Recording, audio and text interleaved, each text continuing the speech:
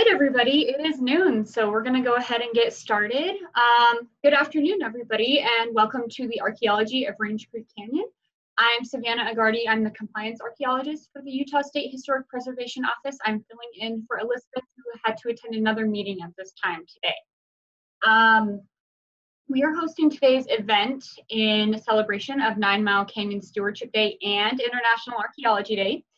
As with all these things in COVID times, these days are a little different, and so we usually gather in the canyon with lots of our friends, at the 9 Mile Canyon Coalition and Project Discovery, but this year we're hosting new and interesting talks related to 9 Mile Canyon each Wednesday through November. This week we have Shannon Boomgarden of the Natural History Museum of Utah with us to teach about archaeology in neighboring Range Creek Canyon.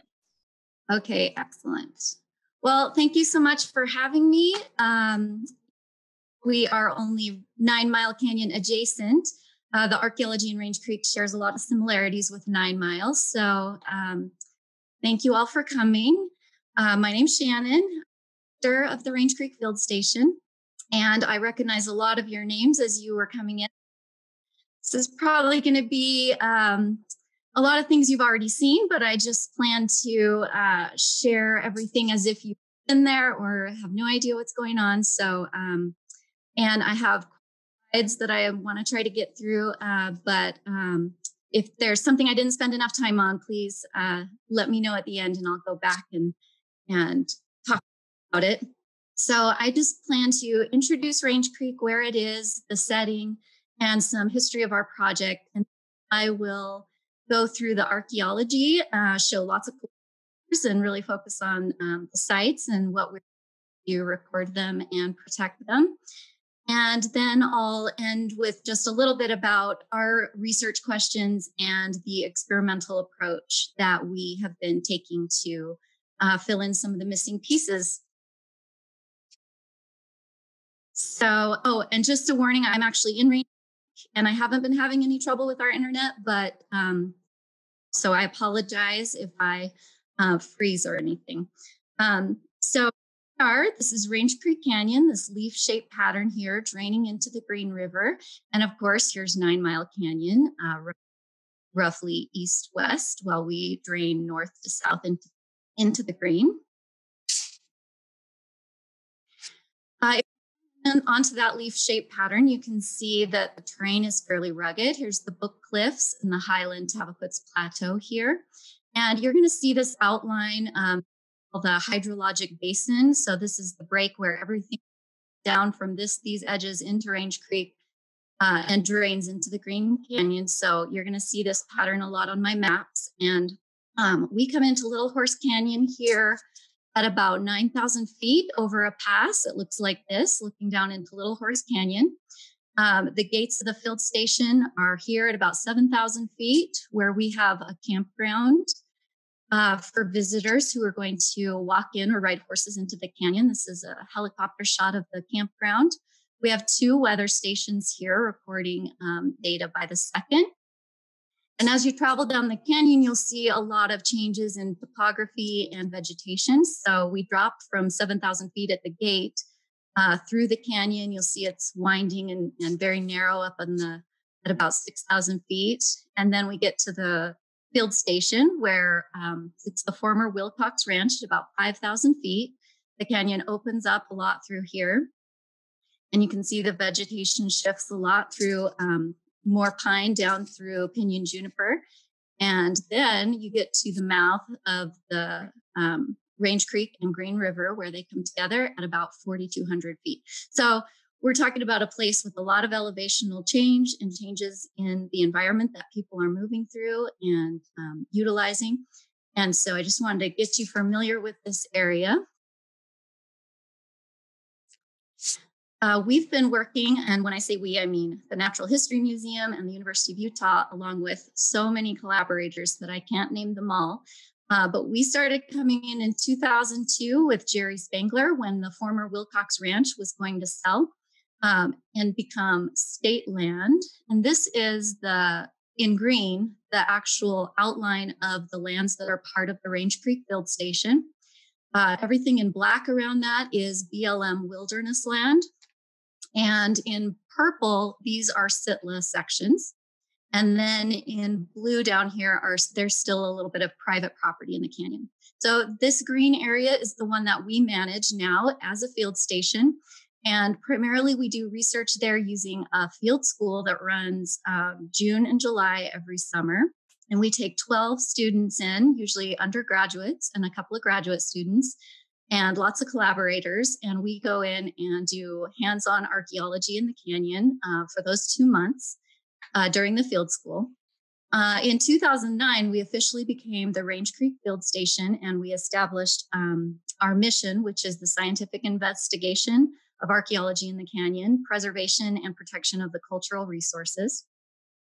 So we're managing 3,000 acres in the green that controls access to all of this area, primarily BLM Wilderness Study Area. Oh, it was Wilderness Study Area. Sorry, last year it changed to wilderness, so I got to get used to saying that. There's 15 miles between the locked gates and then about 6 more miles to the Green River. This has been open down here. I'll talk a little bit more about that. But between these 2 locked gates was fairly restricted by the Wilcox family for a couple of generations. So there's now public access. You can get a day permit on our website. It's $1 a year to be able to come in as many times as you want. We limit it to 28 people a day who can camp up here at the North Gate and then walk or ride horses into the canyon as far as you want to go in a day, and back to the campground. This is the field station headquarters. So this is the former Wilcox Ranch. So buildings of different ages. We still use these buildings to run the field school and manage the field station. So you can see this is our main building. And then we also have cabins dating as far back as the 1930s that we have rehabilitated. And we try to maintain all of these buildings and structures. And this is where the students camp every summer. And then we drive out from here each day to do survey and excavation and paleo-environmental studies. So when we first started, we needed to think about how we were going to cover this large area systematically by surveying it just to figure out where the sites are. So we draped the entire canyon in UTM blocks. So these are 1,000 kilometers by 1,000 kilometers. And then we randomly selected a 10% sample to walk out and line up and physically survey all of these units just to see where sites are and where they aren't. So we selected 44 blocks, that's a 10% sample, and we have completed 18 of those blocks so far. So you can see in pink are the ones that we have completed and the blue ones are still to be done. And part of the reason those have not been done, even though we've been kind of nibbling away at this since 2002, is that the terrain looks like this, and a lot of those blocks that were randomly selected overlap areas like the peaks of these difficult to walk areas.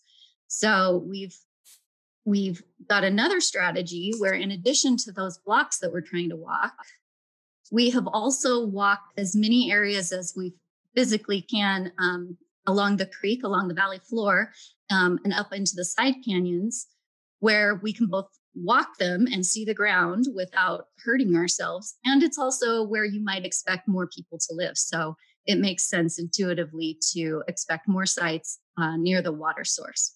And so this map shows, in addition to these random sample survey blocks that we have covered, all the areas that we have systematically surveyed intensively in the canyon. And we're still working on that. So there are still lots of areas that we need to take a look at. And that's what we do with the field school and the students each summer. Especially, you can see here, we always run back out and survey when there's a fire too, because it clears out all the vegetation. And we can find 12 sites that were completely hidden when we surveyed it the first time. So I don't plan to go into a lot of detail on our research today. I just wanted to give you an overview of the canyon. But since SHPO and other folks have been getting together a lot to talk about vandalism in Utah and protecting sites and starting a stewardship program, I did just want to leave in here and talk a little bit about an early study that we did with Jerry Spangler and myself and Joel Boomgarden from School and Institutional Trust Lands Administration. By about 2006, we'd recorded over 300 sites so far in the canyon, and we decided to look at vandalism that we had recorded in detail. So we wrote a report together. It's in 3 parts, and the first part is Jerry Spangler's section, where he found the photographs from the Claflin-Emerson expedition in the 30s, part of which was in Range Creek Canyon. And I believe part of it was in 9 Mile as well. And he found these photographs from sites that were recorded in the 30s by these explorers and archaeologists. And we tracked down those sites to compare to how they looked now with how they looked in the 30s. And if you want to read more about that, he has a book now, The Crimson Cowboys, came out in 2018, that documents that research all over this area. But I'm just going to talk a little bit about the analysis that led to how we manage the sites now that people are starting to come into the canyon more since it became public property. So here you can see just a little bit more of what those photographs look like. And then we go out and redocument them with up-to-date photographs and compare how things have eroded. You know, here's a capstone of the same granary. It's now on the ground over here. It's not up on top anymore, and some of the walls have eroded. So all of that's been documented for as many sites as we could track down and compare to these historic photographs.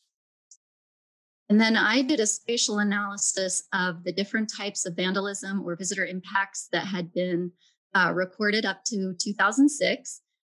This is how that sort of breaks down in the canyon. So there were 339 sites in this analysis, with a total of 80 sites that were vandalized in some way. Some of that was not intentional vandalism. So there's road construction and bulldozer activities just from the folks living in here for years, running the ranch and managing their property. So some sites were damaged that way, but there were a large percentage that had looters' pits in the features. So structures like this had clearly been dug into and dirt tossed out of them. Here's another set of storage cists that had been looted. Some of these, Waldo Wilcox told us about the damage. For example, this is a granary that he knows was shot at by a hunter. And then you can see bullet holes in this rock art panel here and some historic markings. And then this is an example of a place where folks who visited a site piled the artifacts up that we call looter's pile. So that having to do with artifacts, that or we know that artifacts were removed from the site. So this is sort of how the impacts to sites break down in Range Creek. And what we figured out is that really it was the access points that had the most damaged sites located next to them. So this just shows how if you're standing at the north gate and you look for sites, and as you walk south into the canyon, the percentage of vandalized sites drops off pretty significantly. And it's the same when you're standing at the Wilcox Ranch, where a lot of activities took place that might have damaged sites. And then you walk north towards the gate, you get a drop off in the number of vandalized sites there. And then we also found that most vandalism occurred within 200 meters of the dirt road that runs through the canyon. Here's another example just of some of the evidence of vandalism or visitor impacts that you see primarily outside of the gates towards the Green River. So here you can see a rope tied on where it's broken now, but not when we first started in the canyon. The rope came all the way down, so people had tied up, climbed into this area. They've left ladders, they've left screens, and a lot of damage outside the gates primarily was what we found in the early days. And we do have some artifacts where we recorded them 1 year and we've revisited the site and the artifacts are no longer there, like this portion of a ceramic vessel. So we used the results of that vandalism study to build a monitoring strategy for how we would keep track of sites and visitation in the canyon.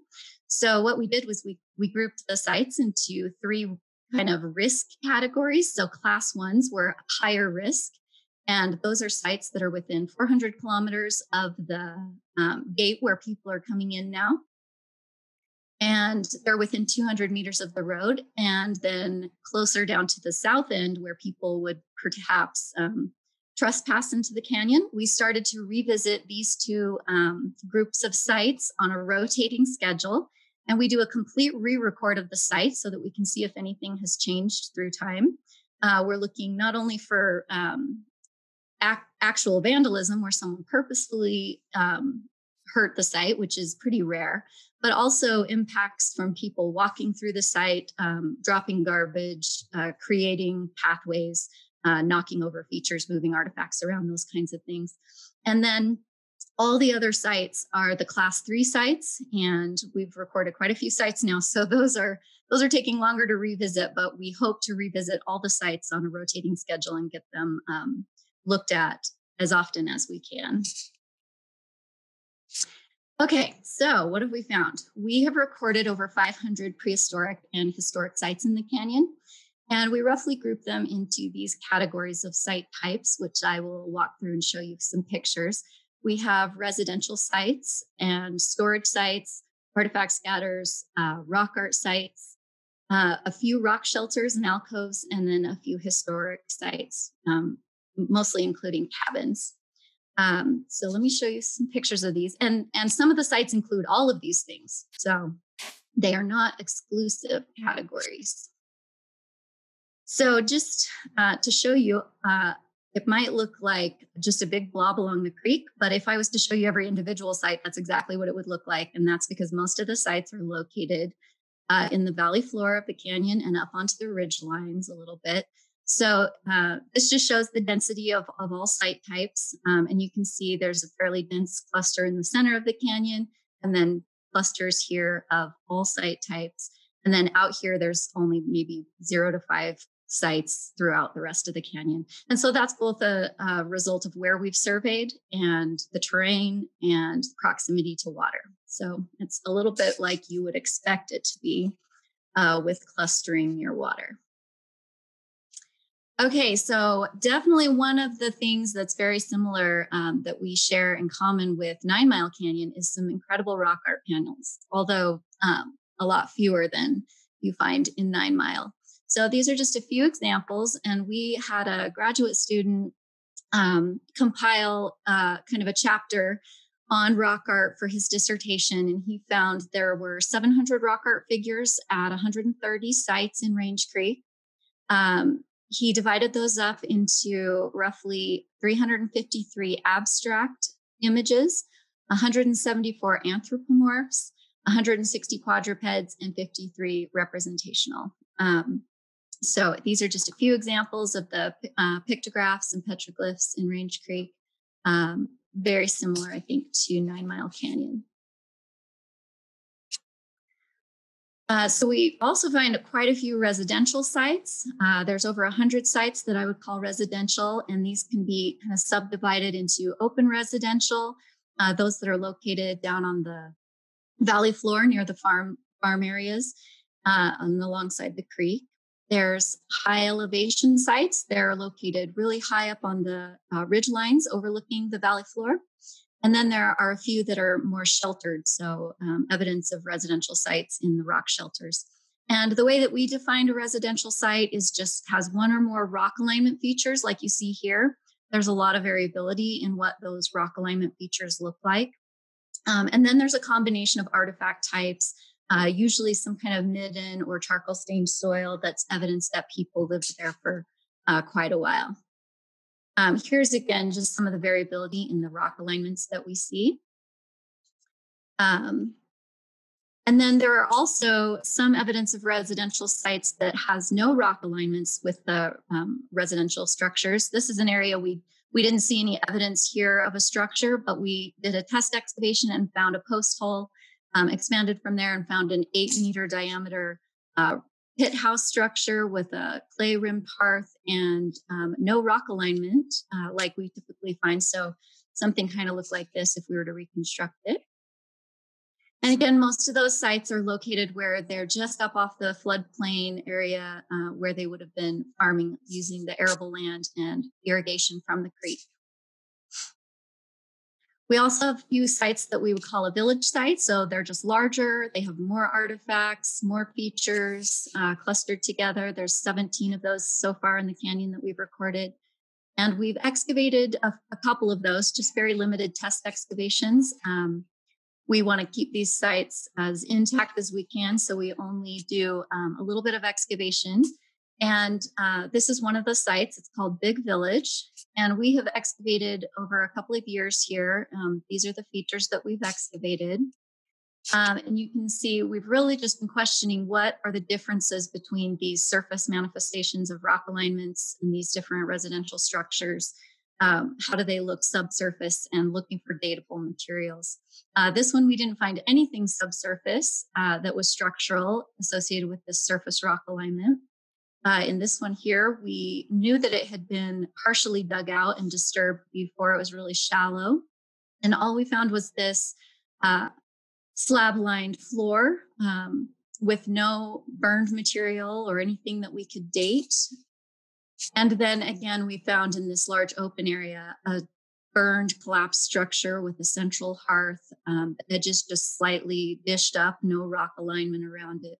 And we were able to get some dates on that structure. We're currently working on this excavation of Trench 6. And this one got fairly complicated in that many of the structures are built over top of other features. So this one trench, this limited testing, is not going to answer all of our questions. So we hope in the next year, if we're able to hold a field school next summer, to expand this excavation and answer more of our questions about this surface structure being built over top of this larger structure underneath. You can see walls and hearths and things underneath this other structure. So still a lot of questions about that one. And then kind of like 9 Mile has the large towers. We don't have any towers, but we do have these high elevation sites where you see all of the characteristics of the residential sites that we see down on the valley floor. But we see them up at least 200 feet or more above the valley floor on these ridge lines. And we suspect that they're defensive in their placement up on these ridge lines and pinnacles. This is just one of those sites, a sketch map here showing kind of the diversity of features and things. This site is at least 900 feet above the valley floor.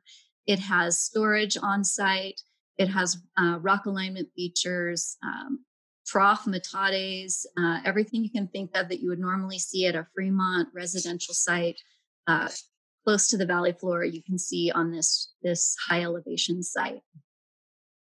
And you also see, if you climb up above the site onto the very pinnacle, that they have what looks like defensive rocks placed at the entrance of where someone might try to come up, or some kind of shelter that would protect them that seems defensive in some way.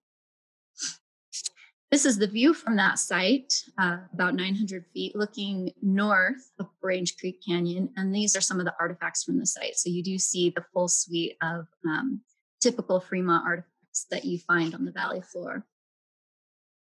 And then, of course, if you visited Range Creek, you've probably seen some of the storage sites. They're really incredible, placed in these really difficult to access locations. And it's very similar to the granaries that you see in 9 Mile Canyon. We've recorded 112 storage sites, and they include granaries, which are the above ground storage. They include cists that are below ground, and tool caches or material caches. And we just group them into roughly 2 types. They are the small cists or small stone boxes. These are usually smaller, and they're easier to access locations, usually closer to the valley floor or on a ledge that you can get to fairly easily without climbing gear. And then like 9 Mile, we have these granaries. We call them remote granaries, and there's some variability in their construction. Some are on ledges, others are on the cliff faces, and they actually build a ledge there to support the granary with this platform. So here you can see a large platform constructed here, and the granary itself back here. Many of these you can climb a long ways and then get to them, and others you have to rappel to them. So climbers have helped us out a lot from the geography department. Most of these photos are taken by Larry Coates. He and his brother climb to these for us safely and take pictures and measurements and help us document these. We don't let the students climb to them. Here's just a few more pictures showing the variability in the construction methods associated with these granaries. You can see the fingerprints in the mud and willow bindings. And this just kind of shows when you first are looking for them, they seem hidden, but once you know where they are, like this one, you can really see a large area around if anyone was trying to access this granary. Once you know what you're looking for, you can monitor them from below and see if anyone's trying to get into these granaries while you're away. Here's one other one. It was on the announcement for the talk, and here's Larry up above rappelling into this granary and taking photographs showing the intact structure. It's funny because right back here, I think this inscription says 1941. So we talk about needing climbing gear to get in here, but people were getting into these who were better climbers than us or willing to take the risk. So this just summarizes the dates on the sites so far, broken into different artifacts and different types of plants that we have dated. These all come from structures. This is all corn. And you can see this pattern of most of our dates coming back right around 1050 AD, just no matter what we date, that's been the strongest pattern. We do have a very early date, I think it's 420 AD on a basket here. And then the most recent artifact date we have is on a tobacco bundle, and I believe it was 1860. So just to summarize, we have people in the canyon as early as AD 420. This is the basket that's the oldest dated item that we have dated in the canyon. But there's an intense Fremont occupation between 900 and 1200 AD, with most of the corn dating to about 1050. They have a high reliance on maize farming. We have found evidence of their use of maize, both from cores that we've taken in the farm fields where we find isotopic values related to corn farming, and we have found pollen in those. We've been reconstructing the plant communities through coring in the valley floor with the help of the Red Lab and Andrea Brunel and her students. And we have reconstructed the settlement patterns in Range Creek. This is something that we're still working on. But for now, we kind of see a high elevation pattern with refuge sites located up on the ridge lines, and then primarily low elevation villages and small residences spread throughout the canyon along the valley floor, utilizing the creek. And then in the food storage, we see large remote granaries. We see more of those. And then we see fewer small hidden cists with easier access. So Shannon, just really quickly, sorry, somebody chatted me and said you lost your screen share. I'm still able to see your screen. Is everybody else having that issue, or? Okay, it looks like other people can see it fine. So carry on, sorry about that. Okay. I just have a couple more and then I'll take some questions. I'm trying to get, I know it's 12:30, but so anyway, these are still the questions that we are working on. A big one that we've started at the beginning was, what was the environment like in the past? And we're still collecting a lot of proxy data from dendrochronology, cores on the valley floor, using pollen to reconstruct what the plants communities were like through time. One of the things everyone always asks how many people lived in the canyon, and I still don't have an exact answer for that, but some of our research has helped us using experiments to figure out how much corn we can grow in the canyon and how much water that takes. We're kind of narrowing down on that and think there were fewer people than we thought maybe 10 years ago. We're looking at why the Fremont settled where they did. So as you could see in the maps of where the sites are located, there's a dense area of villages and other sites kind of centrally located in the canyon, and then people spread out from there. And so we're looking at aspects of which areas were best for irrigation farming and trying to link them to whether that is determining why people located themselves where they did along the creek. We're looking at costs and benefits of the storage and why you might invest in putting your storage so high up. Again, it looks defensive. And And then we're looking at the return rates for irrigation farming and collecting quantitative data on that. And then also the return rates for collecting wild resources by collecting Indian rice grass and getting the numbers for that. And we've really shifted our focus to experimental research, where we're out doing the things that we have questions about and trying to collect quantitative data for that, comparing it to ethnographic records and archaeological records. Each of these would take their own hour-long, at least, lecture. So I'm not going to go into details, but we have been building our own granaries, similar in type to the Fremont granaries that we see here. Filling them with corn and leaving them over winter and seeing, this is a little bit of a competition with the students to see whose granary can hold up over the summer and whether they would live to the spring to be able to plant corn again.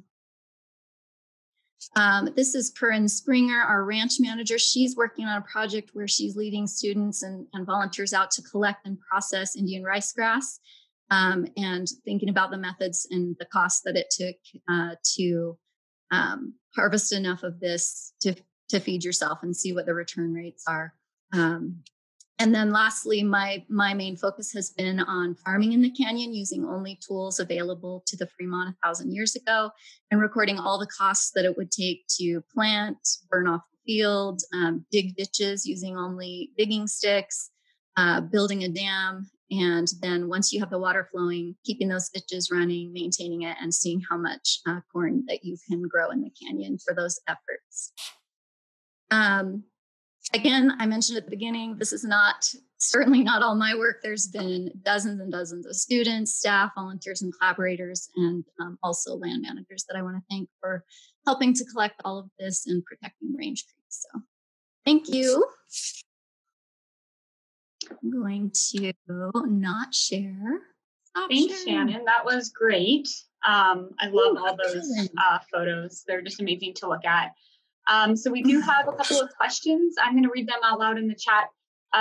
Stephen Drum asks, what are the historical indigenous tribes that lived in this area? Is there a reference name for any prehistoric native inhabitants? So I showed you the one date that we have on that tobacco bundle. We think it's likely Ute, and we do have other evidence that Ute tribes were present in Range Creek. Very little evidence, but there was a presence of Ute in the canyon, and that's just based on a couple of rock art panels and then that tobacco bundle that we think was Ute. We don't have any other archaeological record of people after the Fremont who lived in the area. And then we have the European settlers and evidence of that certainly as far back as 1930, but I think we have earlier records of that, of ranchers in the canyon. Okay, thank you.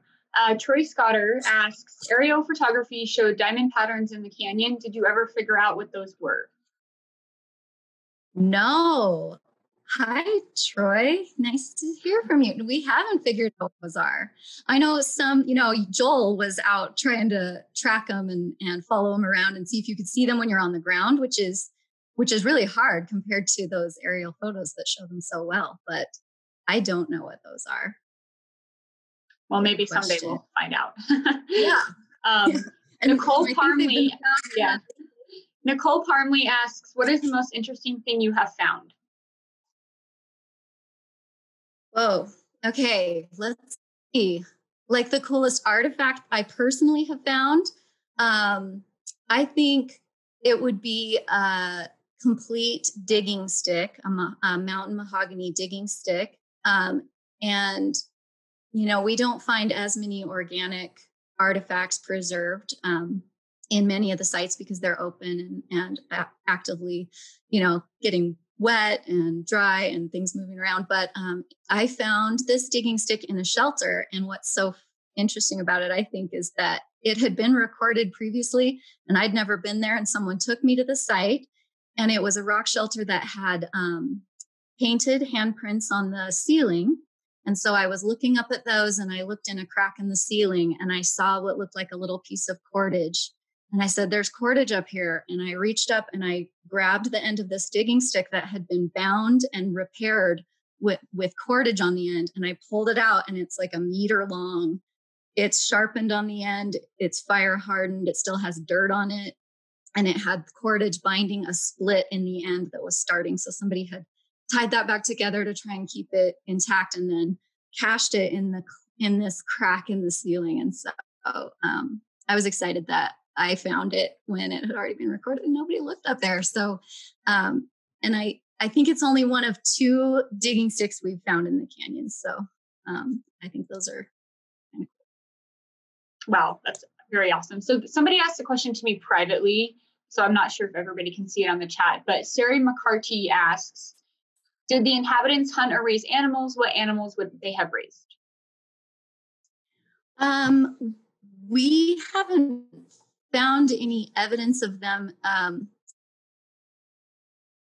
at sites specific. Oh, actually, we have one fragment of a jawbone from a domesticated dog. So we do think they had domesticated dog, and I think there's a few rock art panels that you could say that looks like a dog in those rock art panels as well. And then I'm trying to think if we have any evidence of domesticated turkey. We have wild turkey running around the ranch all the time here, and it's really easy to domesticate them. If you have any corn to throw, they'll just go anywhere you want. And so we do have those here, but I don't think we've found any evidence in the sites that they also had wild turkey. So they definitely hunted, though. We have zooarchaeological remains that have been identified. They had, and so we have found fish, deer, bunnies, wood rats, those kinds of things in the middens of some of our excavations. Okay, great. Lane Miller asks, a pigment stick was found in the canyon, which was likely used to draw pictographs. Was it dated? Some Utah Ute pictographs were made using a pigment stick. No, we haven't dated it. It's on display currently on exhibit in the museum right now. So you can see that one, but we haven't dated it. That's a good idea. And I just saw the question about the flute as well. And the University of Utah did not collect the flute. It was collected by other archaeologists in the canyon, and it went to the Price Museum temporarily. And I can't remember if they dated it, but if they did, I think Jody Patterson was involved in the analysis of that flute. It is currently back at the University of Utah in their collections, but we didn't date it through the University of Utah. Okay, thanks. Kirk Astroth asks, other than riding a horse or walking, can you ride a mountain bike down the road from the gate? No, we don't allow any mechanized vehicles past the gate in the canyon. Okay.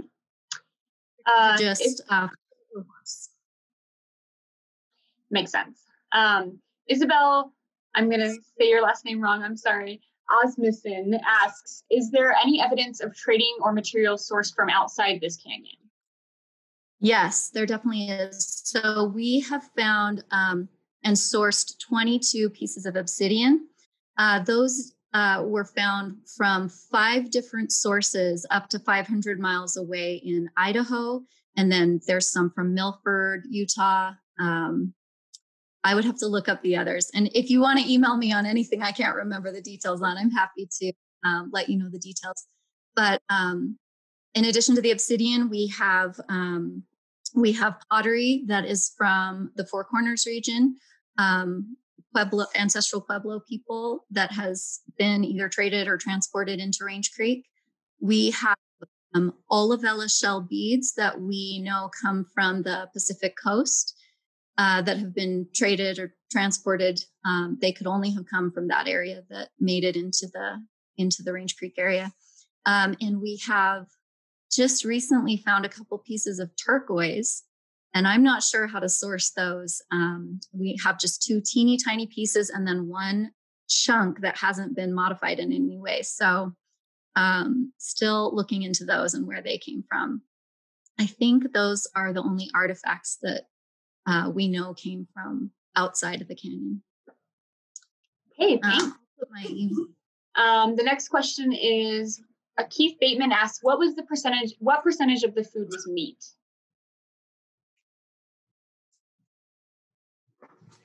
That I don't know. So we have not looked at any human remains in Range Creek Canyon and done any type of like isotopic analysis that could tell you the percentage of corn versus protein that was eaten. If we look at just other Fremont sites, it's typically 80% corn that has come up with those types of analysis of human remains. Okay. Jim Royal asks, how have you involved Native Americans in your work? What have you learned from their participation that you wouldn't have otherwise? Well, I've been thinking a lot about this lately, of course, as many people have. Over the years, we've had mostly participation from Indigenous students who have taken the field school and worked with us there. So we've had students who take on Range Creek projects. They come in and they take the field school. Some of them have gone on to work CRM jobs that have done the Range Creek field school. And at least 2 of them have done master's degrees where they worked on Range Creek projects. One of them was the Obsidian project. So all of our work is done by students and the staff there. So that's been the primary way that Indigenous students have been involved in Range Creek. We have also had a Ute elder who participates in the field school most years. One year he spent the entire summer with us, but usually he just comes down to visit and talk and teach and interact with the students. But he has been a teaching assistant for us, which I think that's probably been the biggest influence on understanding other perspectives from folks who have grown up in this area and have a connection to the people that lived here in the past. Our research is really focused on a scientific approach. And so it's nice to have their perspectives as well, making us think outside of our own narrow scientific approach. And so we could certainly do more, I think, in getting people involved.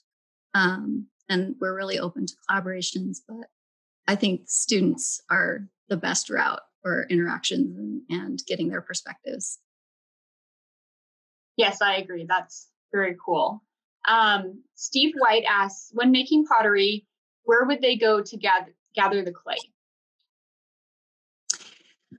So that's really interesting. This is something very much related to 9 Mile. If you've read Jerry Spangler's book on 9 Mile, he talks about the pottery looks like it was not made in 9 Mile, and it's the same in Range Creek. So we don't have any clay sources in Range. Maybe we have clay sources, but what we don't have are the temper sources that we see in a lot of the Fremont pottery. So we find primarily a grayware pottery that has basalt temper, and there is no basalt in Range Creek. So we suspect that either they transported those materials in here, which would be really heavy and come from a long ways away, or they brought the pottery in or traded for it. So we have no evidence that they were making pottery in Range Creek right now. And I think it's the same for 9 Mile, if I remember what I've read in Jerry's 9 Mile book, that it's the same there. He thinks a lot of the pottery was coming from the Uinta Basin. Wow, that's really interesting. Thanks. So Dave Christensen asks, regarding your experiments with storage, have you created any higher elevation granaries and tested them against lower? We have not. So we only started this granary experiment project in 2015. And it's been a learning curve just figuring out kind of how to do it. So that was our pilot study. And then all of the locations, for one thing, we're modifying the environment a little bit. We're building something. So we don't want to have an impact on any actual archaeological sites. So we're a little bit limited in where we can put these. And then we only want to do it safely. And since we are making the students actually go to the water source to get water, so that's usually the creek, they they have to carry all the supplies that they need to make mud back to the location where they're going to build the granary. So even just building them at low elevation in a shelter is extremely difficult work. And we don't want to endanger anyone by having them have to climb, carrying buckets of water or mud or however they choose to kind of solve that problem of needing to get water high up into a cliff. So for now, we focus really on just the cost of building the structure itself. And if there are techniques and maybe the amount of time you spend on different techniques that make it more resistant to pests. And we think that the structure itself really was all about keeping pests out of the granary, keeping water out of the granary, things that could damage the corn, and then placing it wherever they placed it in the environment had more to do with keeping people out. Because most of the granaries that we record are completely full of pack rat middens. So putting them up high didn't keep out pests. It might have kept out bears and larger animals like that, but it certainly didn't keep rodents out. Or, they can climb a cliff straight up. So for now, we're focusing mostly on the construction and aspects of having to carry supplies on foot to the place that you're going to build it. And then seeing if you can, for your level of investment and how you kind of chose to solve that problem of keeping pests and water out, could you keep corn until the next year? And maybe in the future we can build them high up. It would be really cool. Yeah, that would be. And experimental archaeology is so important to learning what we know about the past. And, those pack rats, I'm sure they were pesky for Fremont people, but they are really amazing for archaeologists to do that pack rat midden analysis. Yeah. So they're good tools, good research tools. Ron and Susan Jurdies asks, could you please show the first slides again and do a basic review of the types of drawings? I'm not sure if they mean the rock art drawings. Maybe Ron and Susan, you can take yourselves off mute and ask your question. Yes, we learned a lot of this stuff long ago, and I'd kind of like a little review of those drawings and the types of things you find on the side of the canyon. Let me share again. Thank you so much. I know it's kind of basic, but we really that's okay. So you're thinking you want to look at the like site types. No, the one where you showed the pictographs and. Yes. Sorry, I should have gone back. Like this. It's the pictographs where it's the drawings that are on the wall of the there you go. That's it. Yeah. So these are the examples I show. There's way more than this, but these are the pictographs here. So these are painted, and here. So these show anthropomorphic figures. Usually the Fremont have them with a triangular body and usually some type of headdress or decoration. You can see adornments, ear fobs. These kind of look a lot like, if any of you have seen the Hillings figurines or other Fremont figurines that are on display at the museum in Price. Those came out of Range Creek, and they're very similar to a lot of the anthropomorphic figures that you see. And I was mentioning before, some of the rock art shows what might be a small domesticated dog, but more of them show elk or deer. Some of them have like abstract symbols. We're not entirely sure what they are, but there's a lot of patterns that look like a snake, perhaps. I don't study rock art. I study more its distribution, but not trying to make any claims about what it represents or what it means. But do you have any specific questions that I might be able to answer, or someone who knows rock art better in here, like Troy, might be able to answer?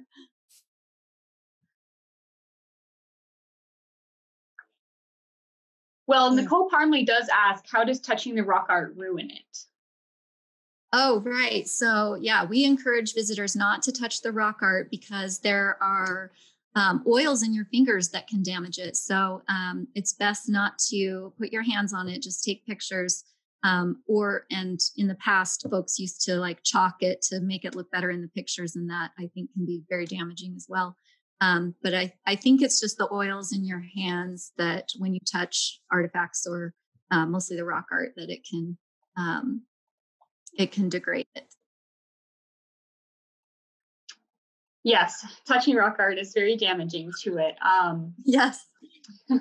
So Leo Hardy asks, for those ring rock alignment sites that you've excavated, were there any remnants of pit houses exclusively, or were some other structures or had other functions? Right. So that's been kind of the interesting thing. When we first started to record sites like this, so here's kind of a representative sample of the variability of what you see on the surface. So most of the rock alignments in Range Creek look like this one here in the corner. They're a single coursed, usually circular alignment of rocks. I think the average size is 3.5 meter diameter. And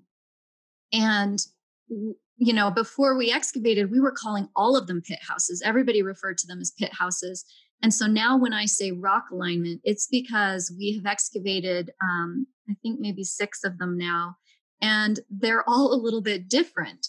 So, you know, I showed you just this one site that we excavated here. And, you know, this one up here was not a pit structure. It had no structural interior, like it had no floor, it had no interior hearth, it had no post holes, nothing that would tell us that it was structural at all. It's just a surface rock alignment. This one is the only one I've ever seen that has this, this rock floor with nothing burned. And that's in the center. We're always kind of aiming for the center, hoping to get a sampling of structures that were buried within it. It had no prepared floor other than this circle of stones. It had no collapsed roof. None of the telltale signs of a pit house. So again, I'm not entirely sure what this structure was, although I know that it was damaged. And then this one, outer rock alignment, was a pit structure. So it's hard to tell, but it's a slight depression that comes up on the edges, and it had a like a thatched roof with adobe over top, and it collapsed and burned in place, and then a clay rimmed hearth at the center, and then post holes around the hearth.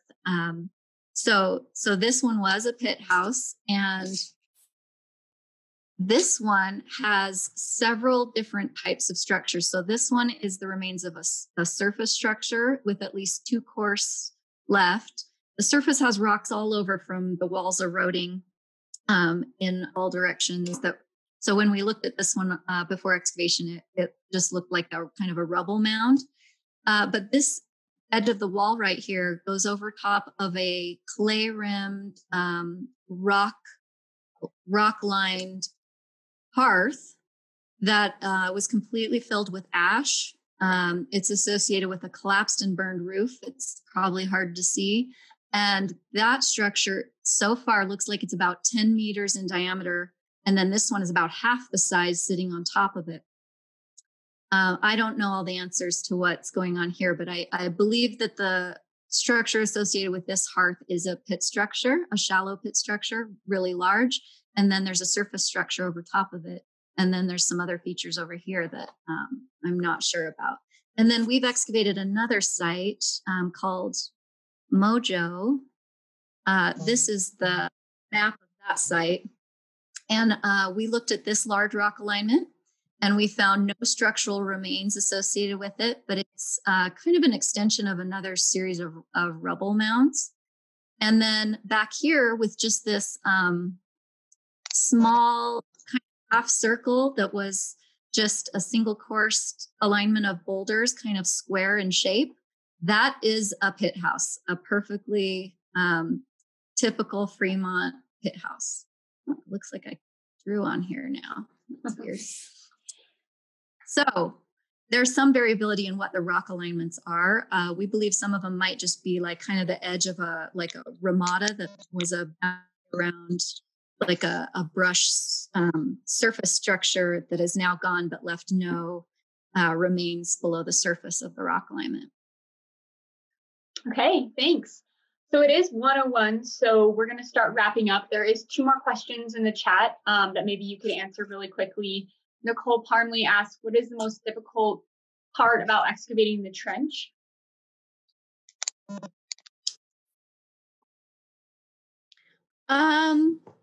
Well, I think it's probably just keeping track of everything. So when we excavate, it's really important for us to know, because we are archaeologists, we don't want to damage a site, but excavation is certainly going to disturb those areas that we remove. You can't put it back the way it was. So I think it's just keeping track of where you are at all times, taking extremely detailed notes and drawings, and using a total station to map, so you always know what level you're at, both horizontally and vertically.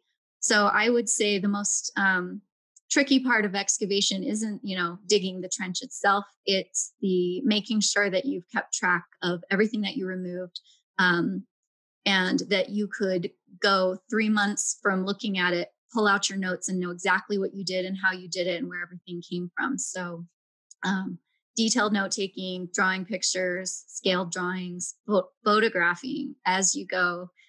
So it's a slow process. That's probably frustrating too, to go that slow. I know students are like, can't we just take this up? I'm like, go take notes.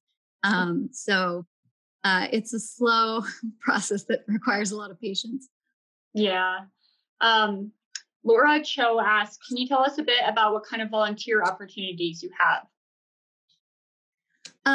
So as you saw from my images, Range Creek is extremely remote. It's not like 9 Mile in that you can just drive there easily. So we usually just take volunteers from our pool of volunteers at the museum who have gone through the process of becoming a museum volunteer officially, and had kind of a lot of training as far as like dealing with artifacts and working at the museum. We've also had USAS folks come in. If you're familiar with that program, it's been a while, but they helped a lot in the early years when we were recording hundreds of sites really quickly. And so USAS is the way to get involved, and because we're hoping to have them help us more, especially with those revisits. So I'd like to revisit more sites, and that's something USAS could help with, as well as our volunteers at the museum. So if you're interested in volunteering, I would sign up to become a museum volunteer. And then we just send out calls. And one of the bigger things that we need help with is our planting corn and doing our experimental wild food collection in the spring before the field school starts, when I don't have students. So I really rely on volunteers for those projects to get up and moving. And that's something maybe people aren't as interested in, I find. Most people want to go hike and see rock art and go to sites, and you can certainly do that when you come volunteer. But the projects that we need the most help with are like facilities maintenance and experimental work. So I really appreciate if anyone wants to get involved in that.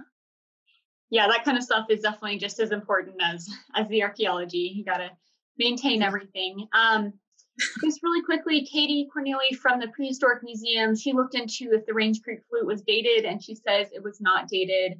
There was an optical luminescence date from some internal deposits, but she does not have the date on hand for that. So definitely a future project there. And Nicole Parmley asks, it looks like it's our last question, what happens if you accidentally break something? Oh, well, you feel terrible, but I've broken one thing that I can think of, and I tell you, you'll never forget it ever your whole life, because I dropped a drill. You guys know what a drill looks like. It was about this long. It was gorgeous and perfect and intact. And I dropped it, and it broke into 3 pieces. And the only thing I can say is, it'll teach you to be very, very careful moving forward, because you can't fix it. But yeah, I can attest to that. I didn't get fired. Yeah, we're human too, right? We can't be perfect.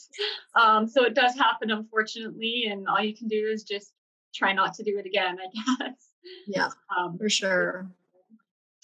So I think that about does it for today. If you guys have any additional questions, Shannon did share her email in the chat, and we can also share it in a follow-up email to all the meeting participants so she can answer any of your questions. I also shared some links in the chat about the SHPO's site stewardship program. So if you guys are interested in becoming a site steward, we are now have a new program where you can become a site steward. And then also I shared the link to next week's presentation, which is a talk with Project Discovery alumni, including information about how high school students can get involved in archaeology. And I shared the link for that as well, but you can find it on the Utah SHPO's Facebook page. And then I also shared the link to the YouTube page for the Utah SHPO where this presentation and all of our presentations are recorded and available for you to watch. So that just about does it for today. Thanks everybody for joining. Thank you, Shannon, so much for that wonderful presentation. I'm glad you were able to get your internet back up and running, and we really enjoyed it. So. Everyone have a good afternoon. Thank you all. Bye. Thank you.